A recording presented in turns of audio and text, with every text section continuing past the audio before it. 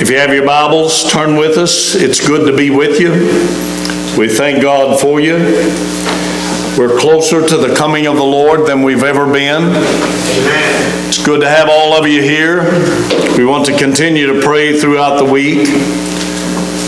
We've got these special requests that we've been talking about this morning. Don't forget them. Don't forget our people that are so sick. And do everything you can this week to commune with God for our country, for Israel, for all the sick, and for your mission that God has that only you can complete. I have a message upon my heart this morning that the world doesn't want to hear.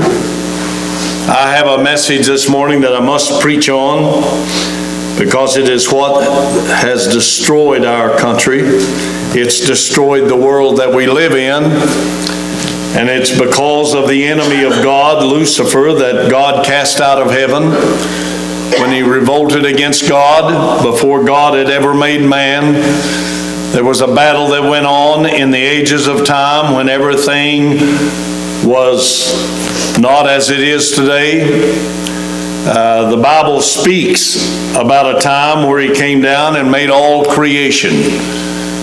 And let me say to you this morning, I stand amazed at how great and how massive God is. Amen. I've tried to preach it. I've never ever got it told. But God is beyond anything that you can imagine. God is beyond greatness that we can't even fathom. Our minds can't go where God is. And before anything was, God was. God has always been almighty. God was before the beginning, and God still is. And whenever I preach the message that I'm going to preach this morning, I want you to understand that this thing that we live in today, that we call a world that we're a part of, it has walked away from God. Like many times God's Word is recorded. Thank God for His Word. Do you thank the Lord for His precious Word that has been preserved and has been brought down to us? It gives us record of who God is and what great things God has done. And amongst all of the evil and amongst all that Satan has done to destroy everything that God loved, thank God, God is still here. And God is still the answer for us. I want to bring it down just a little closer. God is the answer for you. Amen. God has what you need. God will supply your needs according to His riches. You see, everything was made of God. John told us, the one that leaned upon the breast of Jesus, he said, in the beginning was the Word. The Word was with God, but the Word was God. Amen. All things were made by Him, and without Him, not anything was made. And in Him was life, and the life was the light of men. If you're sitting in darkness, if you don't know what to do, if you don't know what the answer is, I can tell you, it's in Jesus Christ. Amen. He is the light. He is the answer. He is God. He's very God. And the Bible says that He never came, and this is what I came to preach on today, and that is the sin that has destroyed the most beautiful thing that God made, and that is man. He has done everything He can to destroy every one of you. And He'll continue to do that till you cross the line of worlds. And let me tell you, the Bible says it is appointed unto man once to die, and after this the judgment. And let me say to you, the judgment is because God is holy. God is righteous. God hates sin. Satan hated God. Satan revolted against God before anything was. And after God had made everything, He separated the firmament from the waters. He gave us the space that we have. And He separated the waters from the earth. He called the earth and the waters the seas. But bless your heart, when He had finished everything He made, all the creations, all the greenery, all of everything that He had made, He made man in His own image. In the image of God created He them. Let me tell you, we've got some people that think they're real smart. And we've got some people and scientists that think they can look back billions of years and tell you how it was. Let me tell you, I don't know even how to start to look at what God saw and when He saw it and when He did it. But I know that God did it all, and after He done everything that He done and just spoke it into existence, from the light that separated the dark from the light. He separated the waters from the earth. He separated the earth from the heavens. When He first saw everything that there was, it was void and without form. But God spoke it and it became. Amen. And let me tell you, you stand here today, you're not alone. God owns you. Amen. You are God's, whether you want to be or whether you don't want to recognize it. You still belong to God. And when everything has finished and your life, every path you've walked, every accomplishment you've made, every time you failed or succeeded, when it all comes down to an end, you'll understand what I'm trying to tell you here today. You'll see God. And you'll give an account before God. The old songwriter wrote the song, "The old account was settled long ago." Let me tell you something.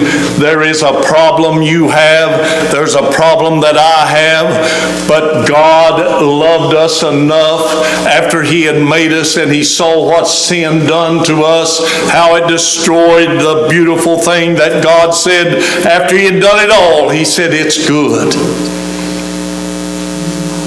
Sin is the product of evil. Sin is the transgression of what God wanted, what God spoke, what God commanded. After God put man in the most beautiful garden, in the paradise that He set him in because He loved him so much, He didn't want him to toil. He didn't want him to suffer. He wanted him to communicate with Him. He wanted to love us. He wanted us to love Him. Amen. But there was something that had happened before that, and he hated God so much. He came down in the Garden of Eden, and I've studied this. I've looked at it from every angle I can see, but the devil had to come to the garden. And God left the doors open so He come. God could have kept him out of there. You see, God has power over Satan, just like He has power over everything. Yes. Amen. Amen. You know, back whenever through the 60s and all that, you know, everybody come up with this saying, "The devil made me do that." Well, let me tell you, the devil is doing everything he can to you and against God, because God loves you more than all the creation He had made. Amen. Come on, man. After He had finished it all, He made us in His own image. And He gave us power and dominion over all that there is. It belongs to us because God gave it to us.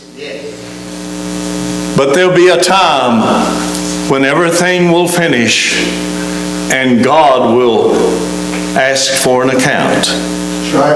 And the thing that will keep you from heaven, the thing that will destroy you while you're on earth, is the thing we call sin. To him that knoweth to do good and doeth it not, to him it is sin. Sin is a transgression of the law of God. Amen. Very simple. You say, what is sin? Why is there sin? There is sin because the devil hates God. The very adversary of God, the very enemy of God is Satan. He was once amongst the glory of God. He was once over the music that God loves so much. You see, we have a lot of music here on earth. We all understand music. Some we don't like, some we love. But let me tell you, God loves it. And one time Lucifer was the angel over all of God's glorious music that went on before God made man. And he hates God. He came down in the garden and he caused the woman that God had made for man. And you know, we need to get things in perspective. We need to understand that God made man and he made him in his own image. That doesn't give man the power to become something that God didn't want. God wanted us to be able to make our own choices.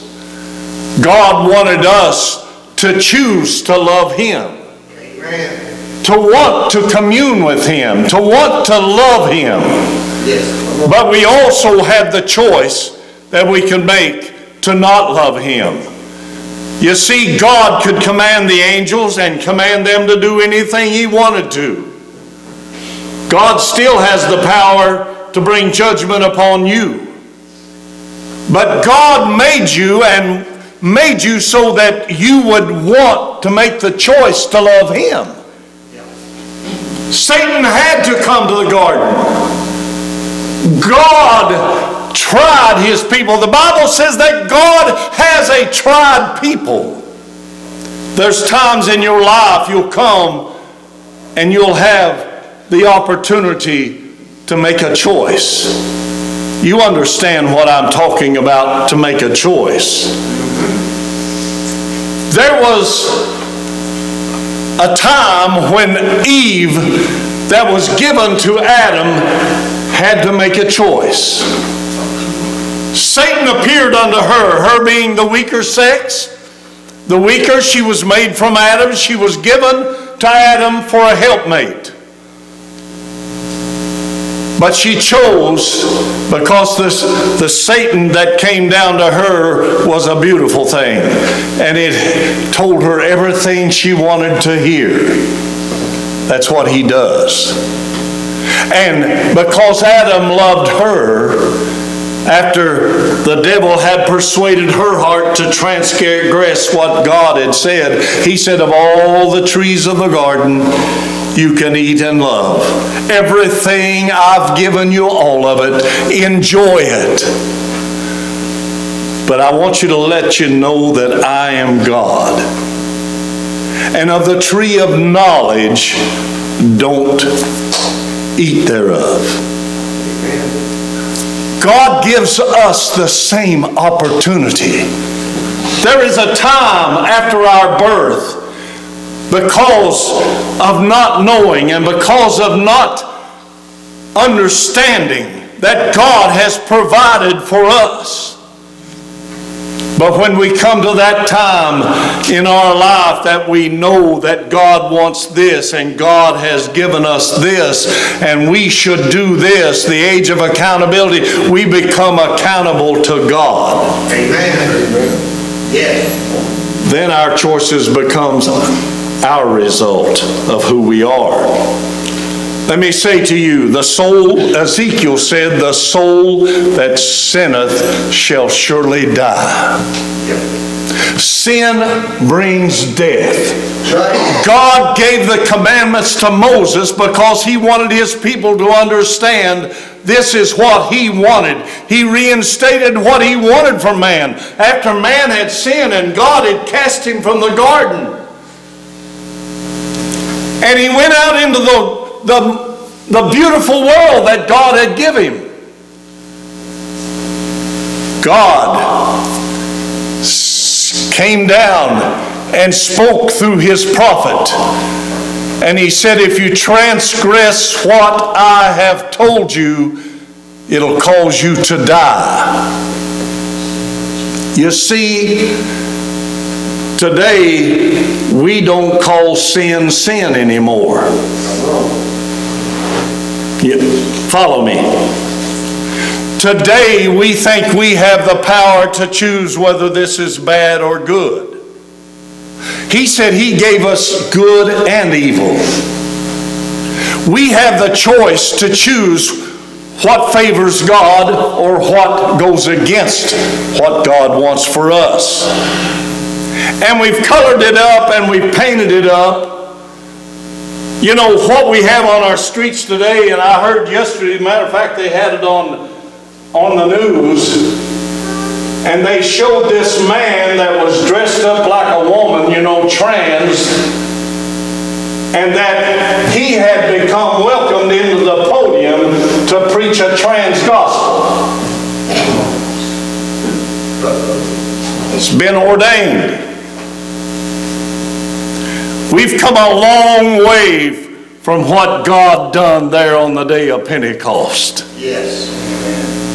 On the day of Pentecost, the church was born, and it was born of power of the Holy Ghost, and it was born pure. God gave us a church that still lives today, but man has chosen to walk sinfully before God, and they've come to the place to where they don't call sin sin anymore.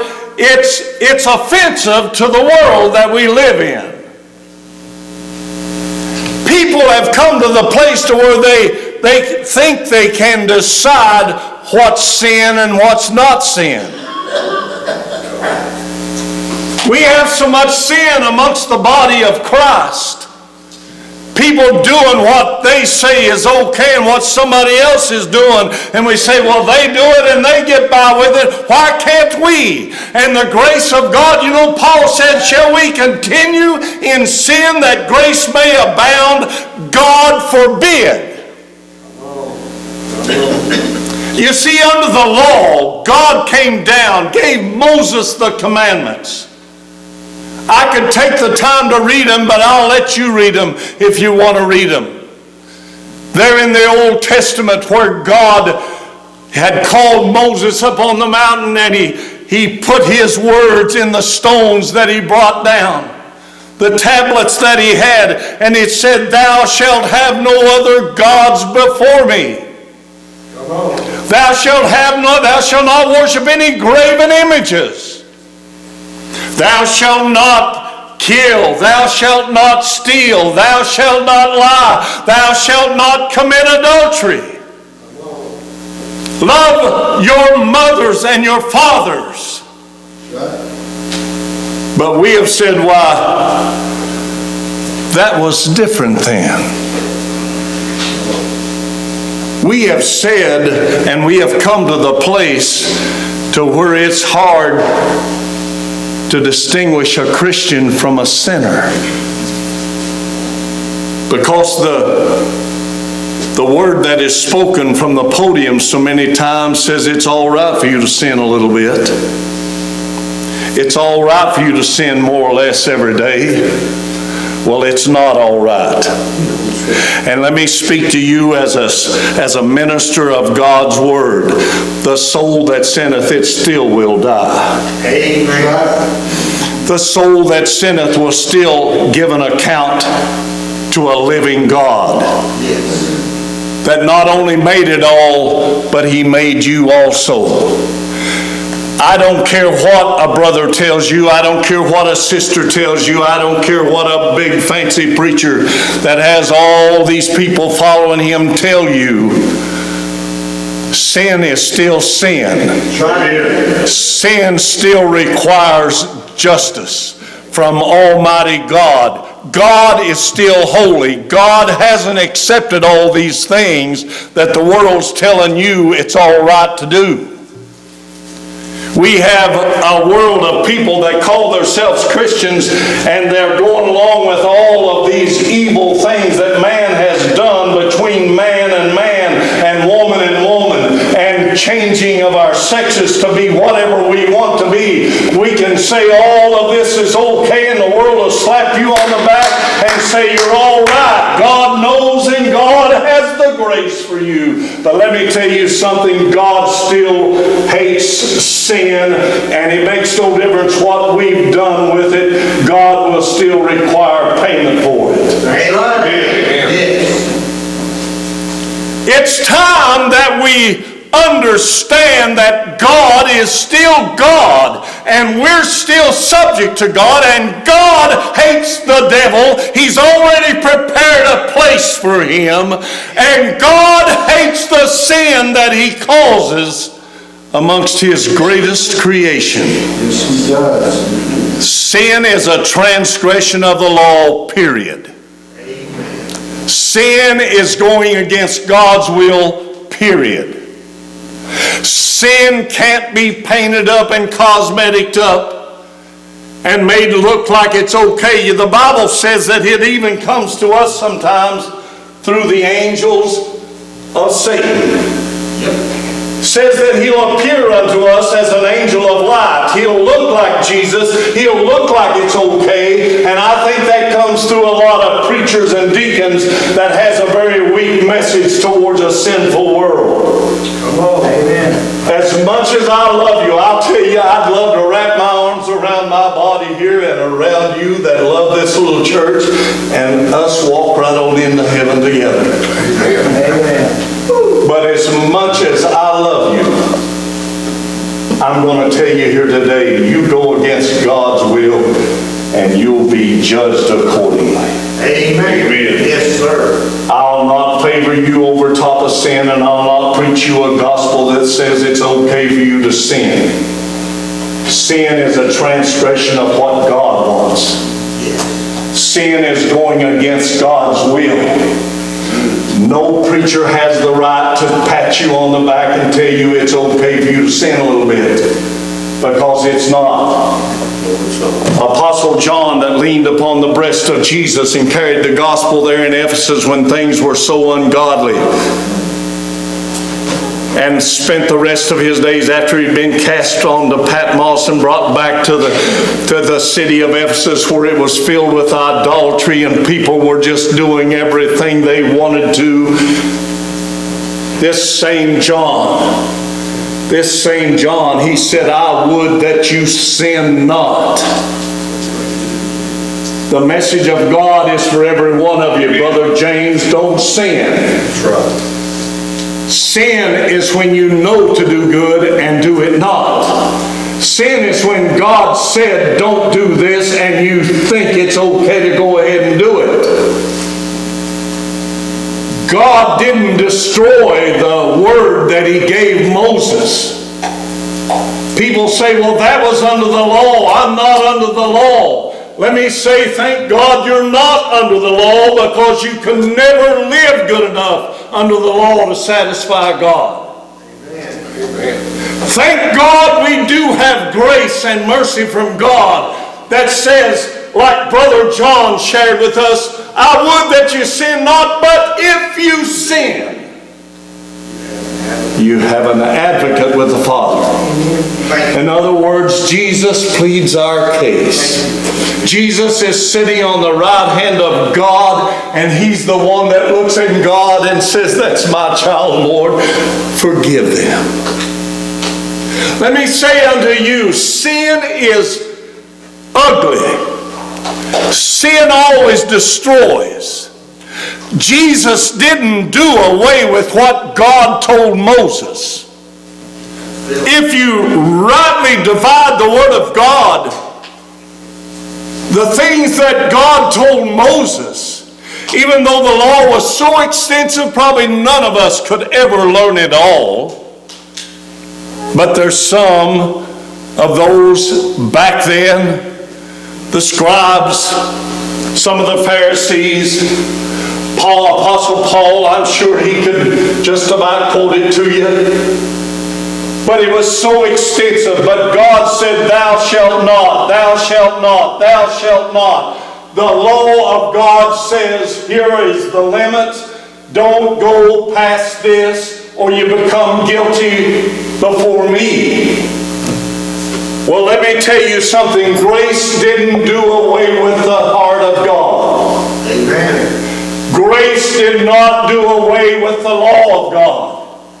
Right. We have the law of God that Jesus fulfilled. He didn't destroy it. God didn't become weak and sinful just because He favored us. God is still holy. God still hates sin.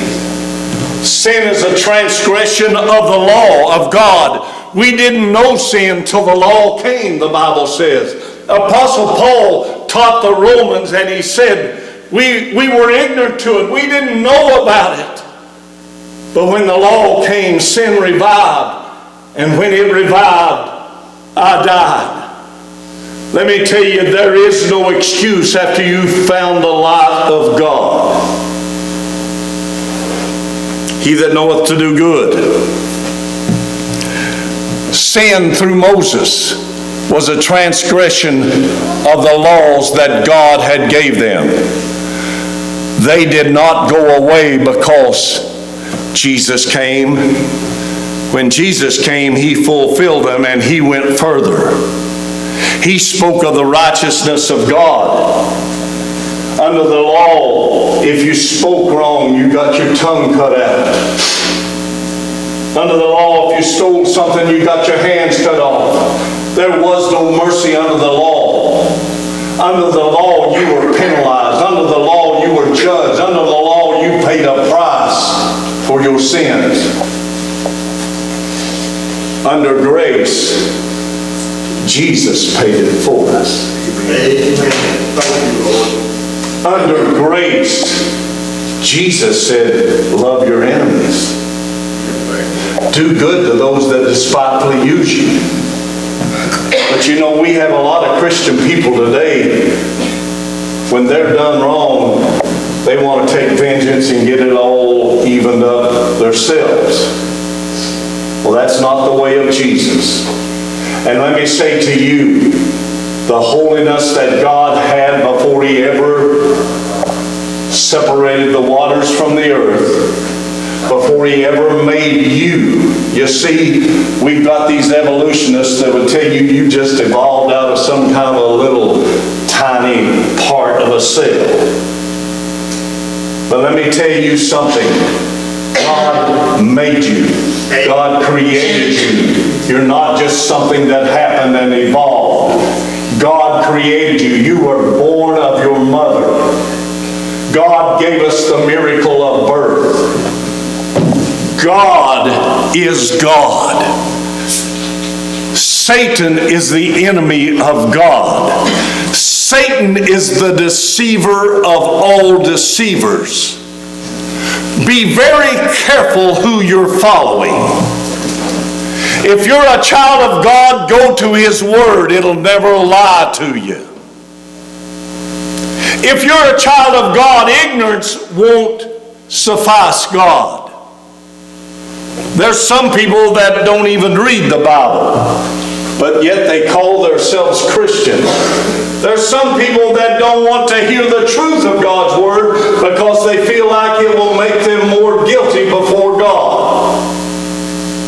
Let me say to you today, sin is sin. Sin is ugly. Sin cost God His dear Son. Sin brought agony upon God's Son on Calvary that we didn't deserve. When He wanted to die, He couldn't die. He hung there and He bled. He hurt. He was falsely accused. He was badgered while He was on the cross. He was hanging there, and the scientists and the doctors say it's impossible for a man that had lost his blood and lost everything that he lost before they hung Him on the cross there. They had beat Him. What a price He paid. They say it would be impossible for you to hang like that for 6 hours and ever get the breath to breathe. But He did. And He couldn't die. He couldn't die till God accepted his travail. Amen. He had to suffer 6 hours on the cross because God said that's what it would take. You say, I have sinned. What do I do? There is but one remedy for you, and there are no exceptions. You'll have to bring your sins to God through Jesus. Jesus became the propitiation for you and your sins. Jesus paid the price that you couldn't pay. It doesn't make any difference how ornery you've been. It doesn't make any difference how far in sin you've gone. God knows the depths of sin. God knows where you've done. God knows where you've gone. God knows the things that might haunt you today that you shouldn't have done. But let me tell you, there is a remedy. You turn to Jesus by faith, and God said he's given to every man a measure of faith. It's by faith or nothing. It's impossible to please God without faith. He that cometh to God must believe that he is God, and that he is a rewarder of them that diligently seek him. The only way that you can be saved is to turn from the sins that you have lived in, turn from the master that you have followed, and turn with your sins and bring it before God through Jesus, and look up to God and say, God, I'm sorry. Amen. Amen. And I accept the finished work that Jesus done on Calvary for me. Amen. Jesus paid it all. Your sins are ugly. Your sins will send you to hell. The old prophet said that if you sin, you'll surely die. Without the shedding of blood, he said, there is no remission. You can't work your way to heaven. You can't be good to go to heaven. You can't correct all the wrong that you've done. You can't even bring a master full of money and buy your way to the grace of God. It comes totally by your repentance, your turning from one master to the master. Amen. God is holy. God is righteous. You're going to have to look at this world in a different way if you're ever going to please God. The world's saying it's okay to do this. The world's saying it's okay to go here. The world's saying it's okay for you to be like this. Well, I want to tell you something today. Put a big zero around everything that you've heard and learned of the world, and remember what I'm telling you right now. The only way to God is through his favor and his grace with a repentant heart, and you bring your sins and you confess them before God, and you turn from your sins, and by faith you accept the finished work on Calvary that paid for your sin. Do you want to live? Quit sinning. You say, preacher, I don't know how to quit sinning. You're going to have to come to Jesus to do that. That's right. Amen. Amen. You can't get it all fixed up and then come to Jesus. He knows where you're at. And he knows the condition your heart's in. The Bible says, as a man thinketh in his heart, so is he. Another writer said, Jeremiah said, the heart is deceitful above all things, and who can know it? It's impossible for you to get control of your heart except through Jesus. If you go against God's word, if you walk away from the light that God has shed towards you, if you try to make excuses for why you do what you do or go where you go, it will never, ever be sufficient when you face God. He said every knee shall bow and every tongue shall confess that He is Jesus. Whether you ever get saved, you can choose today to not get saved. You can choose today to go on and sin like you sin. But you'll never face God with that answer. If you walk away from God, if you walk away from His will, if you walk away from Jesus, if you walk with the world, if you love the world, if you still do the things the world does, if you still want the favor of the world, you want to live both sides, you'll never make it across the finish line, because God will not permit sin to go into the other side. And sin that is unrepented of and unforgiven will end up in a devil's hell. Amen. Straight out. Amen. Some of you only give God a little bit of who you are. That's not what God wants. The Bible says that His will is fulfilled in these two things. Love the Lord thy God with all thy heart, with all thy soul, and with all thy mind. And they said that the second is like unto the first. Love your neighbor as yourself. We need to find what God really wants from us, and then we need to seek it and pursue it. And let me tell you, as long as sin stands between us and God, you'll never be pleasing in the eyes of God. Sin is a transgression. Sin is action. Sin is a choice. We know that there is sin, and I apologize for not reading all the scriptures that I came here to read to you today, but if you'll get in the book of Romans, and you'll find there anywhere from the second chapter, third chapter on, it deals with the sin and the condition that we were left in because of the sin of Adam. But it also gives us the hope that the second Adam, which is Jesus Christ, as the first Adam caused death to come upon every man and every man to become guilty. You say, why do I have to worry? I've been a good person. You can't be good enough to please God. Adam sinned. God cursed man. God required man to turn to Him. You'll never get to heaven just trying to be a good man. That's right. But the second Adam, he done something for you that the first Adam couldn't do. He gave you love and grace.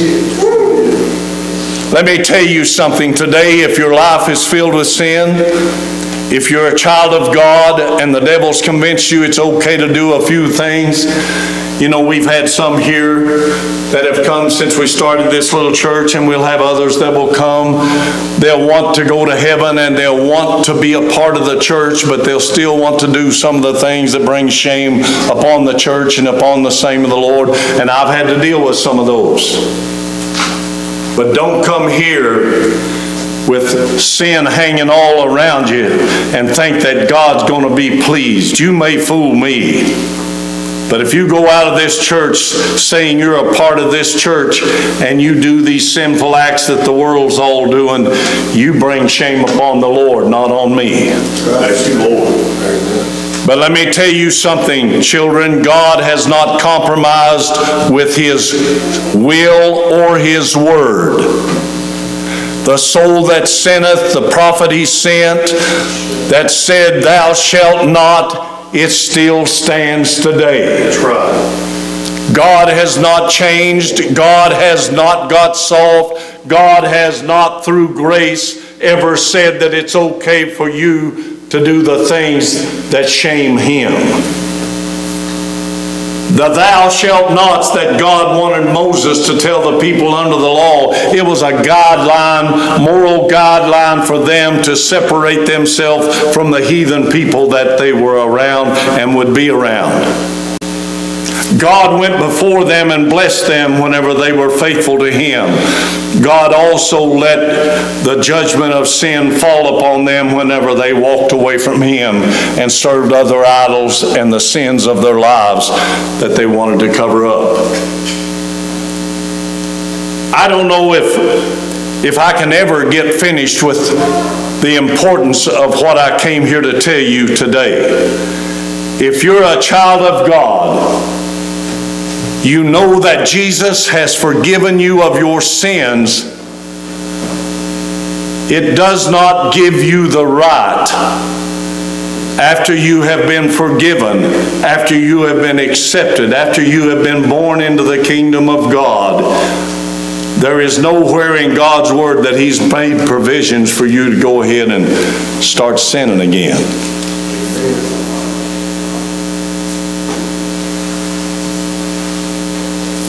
As your pastor, as a man of God, you may not like what I'm telling you, and I don't repent of it.